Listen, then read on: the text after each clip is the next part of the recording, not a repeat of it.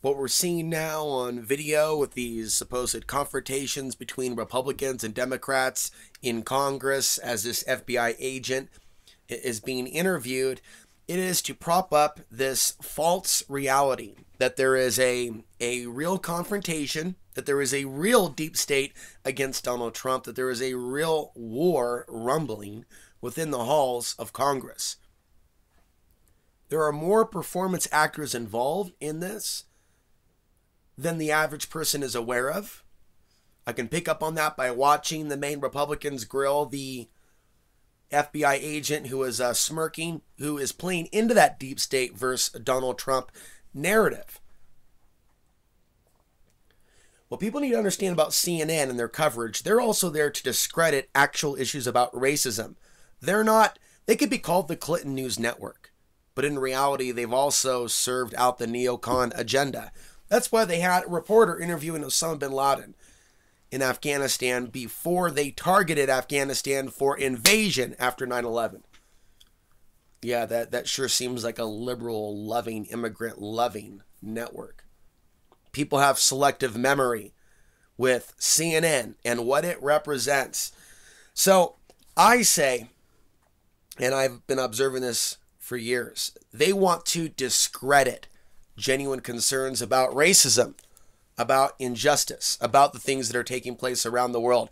They want to capitalize and make money off of the increased interest, but for CNN to be seen as the opposition to Donald Trump is a farce. Now I want to take you back to 2003. Donald Trump was on TV at the same time that the WWE was on TV, at the same time that bombs were dropping. Now think about that. And those weren't exactly good economic times, especially in a city like Portland. And I remember turning the actual dial on the old school analog TV at the time. And I was going through a lot of stuff in my own life a few years before I started doing the TV show. And so I was going through one reality, one phase of my life to another.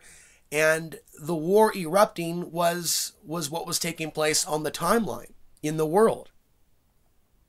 As the WWE went with the tagline, "Raw is war." And I just started to notice just early programming within what was on television, and this connection between the dark tone that the WWE had taken as the war began. As Donald Trump is saying, "You're fired." And we're getting that dose of reality TV. So I don't think that it was an accident that Donald Trump was on TV. That he's had the close relationship with the WWE going back to the 1980s, to the foundation of WrestleMania, which is its own conversation. But it's not just about politics looking like the WWE, which a lot of you see. There's an actual real relationship between Donald Trump and the actual real WWE, which is even more bizarre, but it's also in plain sight. So the conspiracy's been in plain sight, and as I said in last night's podcast, there's so many different, and they're using the word conspiracy on CNN, the mainstream media. Yet for years, how long have I been demonized for being a quote-unquote conspiracy theorist? But they bring it out in open when they want to direct it. So what CNN is doing is a number of things. I just want to be clear. A lot of people haven't thought about this. They want to co-opt genuine concerns and then discredit those concerns and kind of redirect it the way they want to take it. Now, they'll be partisan based when it works for them. I wouldn't assume that it's always going to be just swinging straight Democrat. Like we've seen their connection with Bush before. And a lot of people forget. They remember what they want to remember. So let's reel this back to, you're seeing, even in the YouTube trending section, they want us focused on this because this is what comes before a war with Russia. There's a lot of distortion that you're hearing, especially from right-wing speakers like Alex Jones.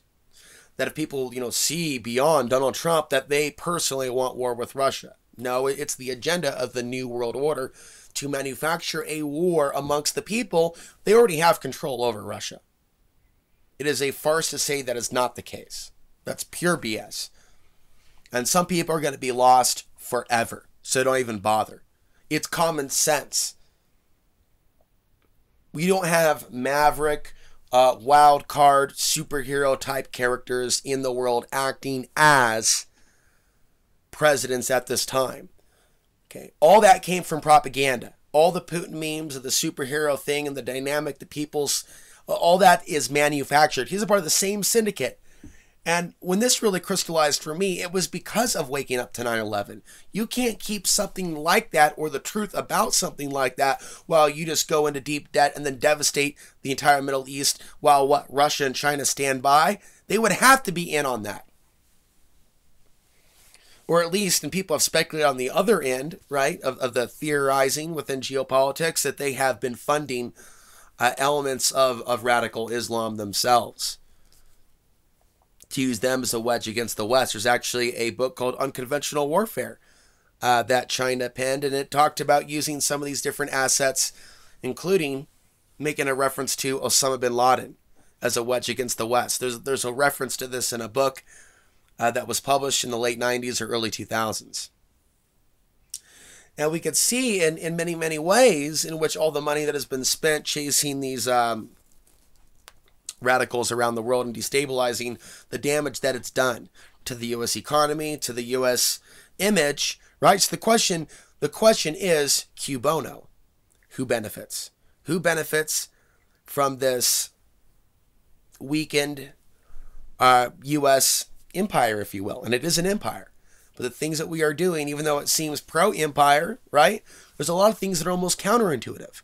You know, and Donald Trump got a lot of people's, it's like, hey, we got all these wars. Why don't we just go get the oil? We're not even get the oil. We got to have something to show for it. That's see, like the common man's thinking, yeah, we don't have nothing to show for it. But it goes so much more deeper than that. I mean, so yeah, he and others, including Obama, use common language for the common man and woman. And because people like what they hear, and that sounds genuine. Wow, we've been waiting for this to come along. Why are there people that think that this is just the natural order of things? That we just hope and pray that someone comes along and maybe we just end up with good luck. And we have a daddy billionaire type who's going to do good for us. Like Donald Trump, he's a billionaire outsider. Yeah, hey, I like that thinking. Let's go chain smoke, drink free cheap coffee, and go to the casino. Yeah. Well, listen to the Sharp Dressed Man for the 595th time. But it's just all this nostalgia. And Donald Trump, just like an 80s nostalgia, there's elements of the style, the mannerisms, that kind of brings a lot of stuff together in a way that America's never had, like a pop culture type, really. Ronald Reagan doesn't count. I guess he was an actor. There were others that may have been involved in acting. But there's never been like a character like Donald Trump that speaks to, sadly, right, but a certain demographic of people that associate with his personality and the way that he treats people. There's some people that can be caught into a certain degree, were brought in by the idea of Christian conservatism, and they got to be loyal to that, like all the way. How Christian is he really? Right? So people can be pulled in to a certain point, right? But in the end, he doesn't really represent Christianity at all. And go ahead and go, we have to do something about these Christians that are being persecuted. It's all propaganda. Just get the hive, get the tribe, get the herd behind this idea. Let's reel it back. We have a guy making funny faces, this FBI agent. He's there in a way as an actor, a performance actor, to reinforce the narrative, false narrative. There's a deep state waging a war against Donald Trump. Donald Trump is a willful actor. He knows what he's doing. He knows what he's doing when he steps in front of the Queen. He knows what he's doing when he insults Europe. He knows what he's doing when he says something and then his followers do exactly what he does. Same thing with Alex Jones. Just point and the masses follow. And they're getting practice doing this. It's a reign of terror. And the left can engage in their own reign of terror as they point their finger at, and who knows who is really even behind that list of 200 supposed fake Russian websites. Because they targeted innocent people that weren't pushing Russian propaganda. So all this stuff's been allowed by our own intelligence agencies. People just still aren't asking the big questions.